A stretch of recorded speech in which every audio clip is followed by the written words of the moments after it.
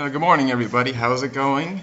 It is Tuesday the 14th, and we're going to look at some heresies here. Apollinarianism, Nestorianism, and Monophysitism. I know those sound pretty exciting, but first I want to take a look at just a little review of Arianism, and then we'll take off into our new heresies. All right, last time we were looking at Gnosticism and Arianism, and I just wanted to touch on Arianism once again, because all of these heresies that we're going to look at, what we have already, Arianism, Apollinarianism, Nestorianism, Monophysitism, are Christological heresies, and they're dealing with who Christ is. So they're very, very important heresies in the early church. Now, Arianism, okay, we have Arius, was a priest from Alexandria in Egypt, and he had an erroneous interpretation of the Son's relationship to the Father. Arius claimed that Jesus was not eternally God and thus not equal to the Father. And in essence, what Arius did was deny the divinity of Christ. We're going to see that he looked at him, or we have seen Arius looked at Christ as higher than humanity, but lower than God. Now today, we're going to look at Apollinarianism. And these three will be the last of the 4th and 5th century heresies that we look at. The last three being Apollinarianism, Nestorianism, and Monophysitism.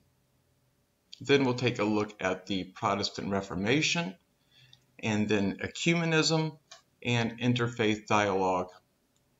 And after we cover the material up to page 59, we will move on to the next mark of the church. So we're still in the 1 mark, and then we're going to move on to the holy mark. But first, Apollinarianism and Apollinaris of Laodicea. Who was Apollinaris of Laodicea? Apollinaris of Laodicea was born around 310 AD and died around 390 AD. He was known as Apollinaris the Younger, since his father, who was also priest, was also named Apollinaris. So Apollinaris the Younger received a good secular education and a good religious education. He served in the local church as a lector, and like Arius, he was engaged in controversy. So Apollinaris was excommunicated a couple times, and one of these excommunications was given to Apollinaris for giving assistance and hospitality to Saint Athanasius the Great, who was the great saint against the Arians. So you see associations with people against Arius. So Apollinaris is going to be an anti-Arian. Now, around the year 361, Apollinaris was elected bishop by the Nicene community of Laodicea. And once again, the Nicene community is representing the Orthodox community of the Nicene Council. So he's still on the Orthodox camp here. Apollinaris had Orthodox intentions, but he went too far in the defense of Christ's divinity. Arius held that Christ was not as divine as God, but more divine than humanity. And Apollinaris goes the other direction. And as your textbook states, Apollinaris ardently supported the Orthodox position regarding the divinity of Christ against the Arians, but his unguided fervor led him into heresy.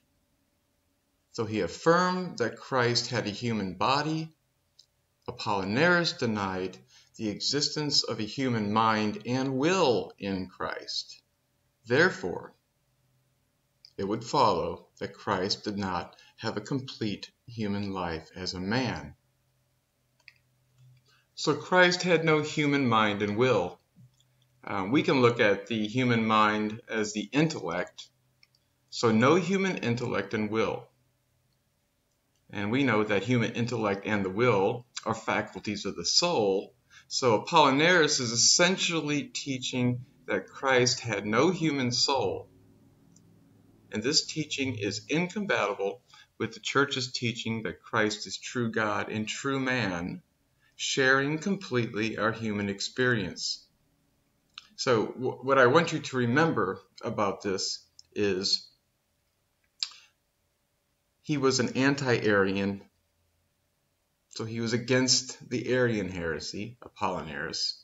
He was elected bishop by a Nicene community, which is a community that is following the Nicene Creed. In his fervor to defend the divinity of Christ in the face of the Arian heresy, he went too far the other way.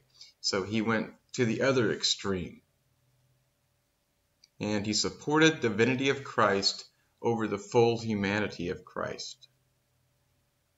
And he was also condemned for it.